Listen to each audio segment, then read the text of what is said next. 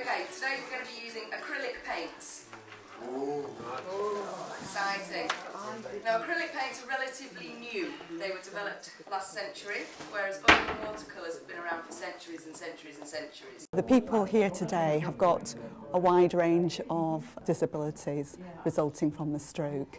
If you do get it on your clothes, keep it wet until you can wash it, and you should be alright. We felt that there was a need for an activity group to get people together, do something they enjoyed, and in that process they're building confidence, they're doing something that they may not have done since they were at school. I used to do painting years ago, and now it's getting me back into painting.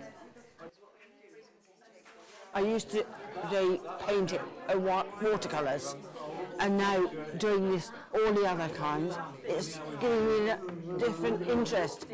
And I'm now going home and trying things where I just sat there and didn't do anything.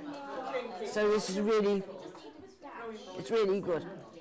Dip it into your paint and dab it, so you get a very uneven, blotchy effect.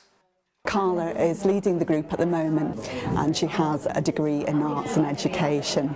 There's also speckling, which we will not be doing today, as this is using a toothbrush to spray the paint onto your paper. Yeah. So,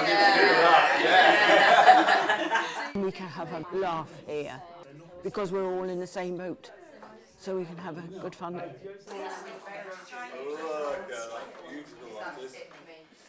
You'll notice that some people here are using the non-preferred hand, some people have speech problems, and some people have been affected with their eyesight.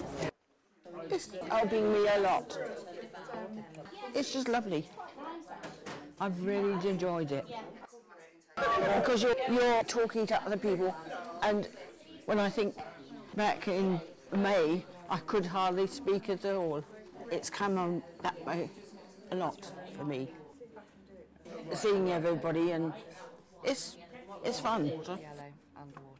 I think the idea is that people attend the group for as long as they need to. Maybe some of the younger members will feel that after a period of time they could perhaps engage in other activities.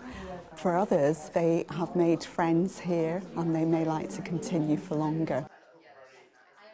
We would like to refer new stroke survivors who feel that they might benefit from building their confidence in the future.